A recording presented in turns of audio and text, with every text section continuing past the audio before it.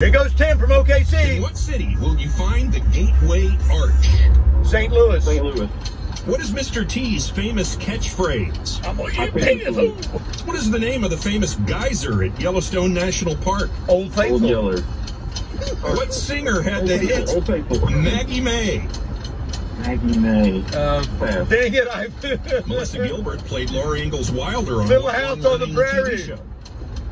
Little House on the Prairie. In which Shakespearean play will you find the line, to be or not to be? Macbeth.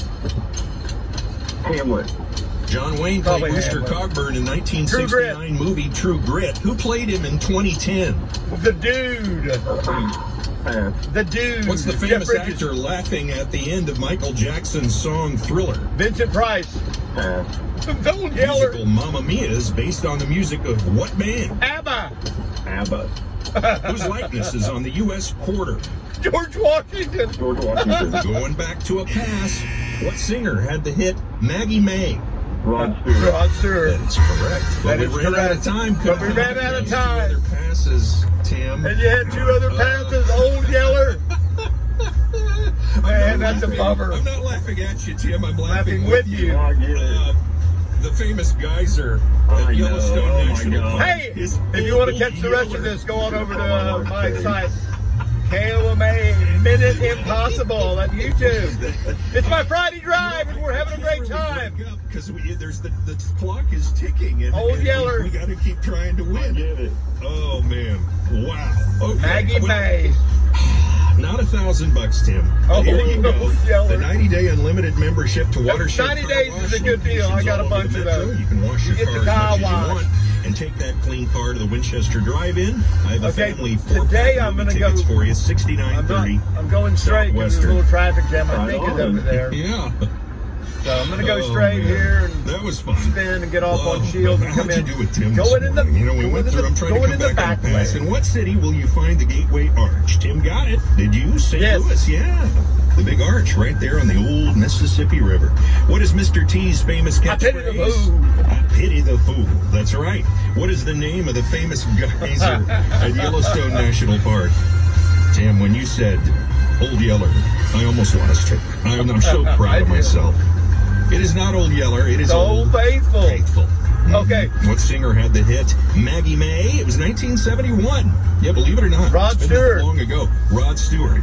And Tim grabbed that one coming back on the pass. Melissa Gilbert played Laura Ingalls Wilder on what long-running TV show? That was Little House on the Hazard. Prairie.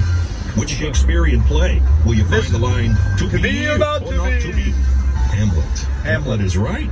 John Wayne played Rooster Cogburn in the 1969 movie True Grit. He actually won an Academy Award for that He role. did. Who played him in the 2010 remake Jeff of Bridges. True Grit? Jeff The Bridges. Dude. Tim, Jeff Bridges. The Who's Dude, the famous Jeff actor laughing at the end of Michael Jackson's Vincent Price. Thriller? That's Vincent Price. Vincent Price. The musical Mamma Mia is based on the music There's no of what Rockwood band? where I used to work for 20 ABBA. years. Thank And God I whose don't work there likeness is anymore. on the U.S. quarter? Water. Without hesitation, Tim Water. said George Washington. How'd Water. you do this morning? 10 out of Tim 10. did not get the $1,000, but 10 out of you 10. can on Monday morning. We play every weekday morning. It's called 10 out of Minute 10. Impossible at 7:10. 7 years of college Down the drain. 7 years of college down the drain. All right. Let's talk some whatever this morning. First off, this day in history, Huey P. Long, the Kingfish, the mighty big senator out of Louisiana, was shot, and they were taking him to a hospital, and he said, "What hospital are you taking me to?" And they told him, they go, "Don't take me there. I appointed all those doctors." Meaning they gave him a bribe and he gave him a job. The Kingfish, Huey P. Long, gave the longest speech ever in Senate history. He spoke on something for like 12 hours. He was a socialist. Some people thought he might have got elected president. Maybe they, to keep him from being elected president. Yesterday was, I went back and looked at this, was Buddy Holly's birthday. Buddy Holly would be like 85 years old yesterday, if he hadn't died in that plane crash along with anyone. Anyone? The Big Bopper, Chantilly Lace, and Richie Valens, who was only, God, Richie Valens was only like 17 or 18 when that happened. Supposedly, Waylon Jennings got bumped off the flight. I don't know whether or not that's true or not, but Mama, don't let your babies grow up to fly airplanes. Too soon? I don't think so. I don't think so. Yesterday was Barry Switzer Day in Norman. You know, and I was down in Norman, and I was on campus, and why I didn't go by Orthello's and you know, hang out with, you know, the king got his ring, and they were going to crown him. And there was a lot of former players there. Joe Washington was there. Billy Sims, who's everywhere. Jason White, Cale Gundy. But the one that really kind of doesn't irk me, but is that Marcus Dupree was there. Marcus Dupree just, you know, up and left us. Quit. He's a quitter. And he went on, you know, he quit and he went somewhere else. He went to Mississippi's Southern Miss and tried to get eligible, and they told him he'd have to sit out a year, which now is like, oh, I'm in the portal. I'm in the portal now. I can't play now. So then he went to the USFL and he signed a 5-year, $5 million contract. What people don't know is a lot of that money was deferred. And to listen to his manager, Ken Farley, say, you know, he got a little something. Didn't last me long. I spent it all. And, you know, Marcus got hurt bad. Tore his knee up bad. He did make a comeback a few years later and play a year in the NFL. And then I was playing with the Rams, and he was their leading rusher for the preseason. I watched him, and he looked good. But, you know, I don't know if they, you know, why they would cut him when he's your leading rusher. But they did. And it could be because they knew he didn't have any heart. You can watch The Best That Never Was. I can tell you a little, really kind of good Marcus Dupree story is, I used to live next door to Shirley Vaughn, who was the recruiting coordinator for OU back during the King's era. And I'm out on the front porch one day, and this tornado rolls up to Shirley's house. And I go inside and I call Phil, who lived there, and I said, Phil, who's over at your house? He said, Marcus Dupree and Danny Bradley. I said, sweet. So I kind of waited, and they came out, and I went over there and talked to them and got some autographs and everything. But what were they doing over there at Shirley's house, I wonder? They were getting an NIL deal, is what they were doing. Shirley was the bag man. Shirley was the one that passed out money to all the players. And people say, well, you don't really know that. I do. Because her son and I took Buster Rhymes an envelope full of money one time up at Rose State College when he had been kicked off the team and could only come back if he regained his eligibility by getting an associate's degree from Rose State, which he did. And I saw him up there because I was going to Rose State at the time, and I saw him up there, and we pulled in the parking lot, and Buster's just standing out there waiting. You know, the man with luster. Oh, another good story. This is a Buster Rhymes story. Over there, and this is probably 1984, and Shirley had a real nice pool and a pond. Pond would be good for you. So I'm over there hanging out, and Buster and Tony Rayburn come over, and we're gonna go swimming. So we're out there swimming, clowning around, got the jacuzzi going. We're in the jacuzzi, and Philip's talking about we used to jump off Philip's roof into the pool. And Buster's like, man, there's no way you guys would be jumping off that roof. And I'm like, you know, it ain't that big a deal, Buster. I can, you know. And he goes, I don't think you can do it. And I'm like, Buster, watch me. So I get on the roof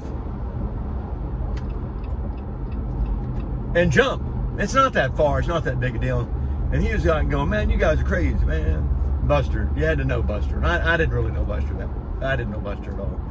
But, so we're sitting there, and about 10 minutes later, Buster's missing. Where'd Buster go? We have no idea where Buster is. None whatsoever. So we're just sitting there chilling, and all of a sudden you hear this god-awful scream, and you see nothing but the longest black legs and arms flailing through the air as Buster jumps off the roof into the swimming pool.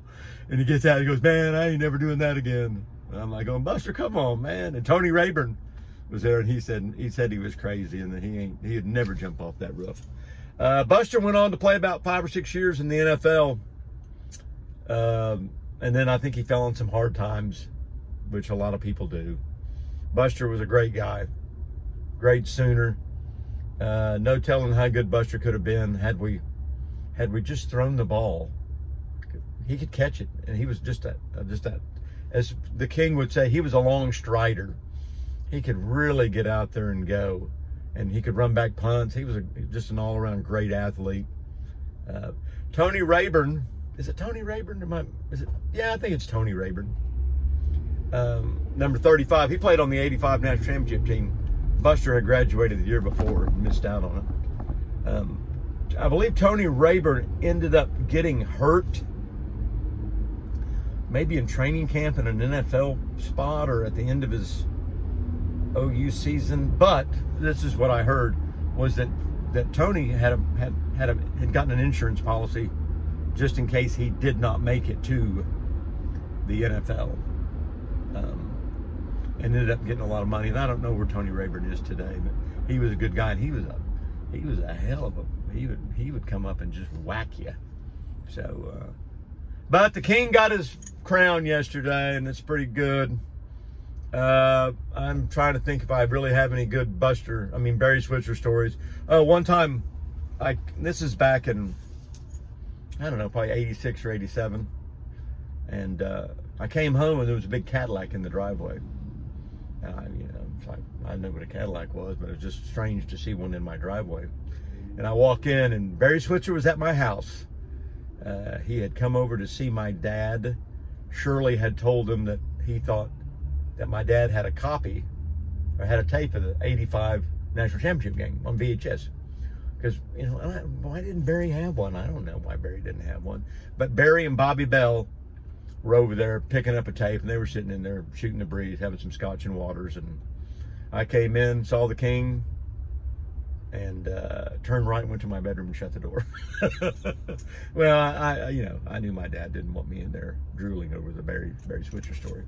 But any other little Barry Switzer sightings? Oh, I saw him when Joe Washington was having a book signing when he came out with the 7 Secrets of the Silver Shoes. Or the Secrets of the Silver Shoes. I walked in the bookstore, and Barry Switzer was standing there, and I walked right up to him, and I go, "Excuse me, sir, do you know where the historical fiction section is?" And I got the straightest face. You can't imagine how straight my face was. Straight as could be. And he looked at me, and he goes, "No, I don't, but I can find somebody to help you." And I started laughing, and the guy standing there goes, "Do you know who this is?" And I'm like, hang on, let me guess.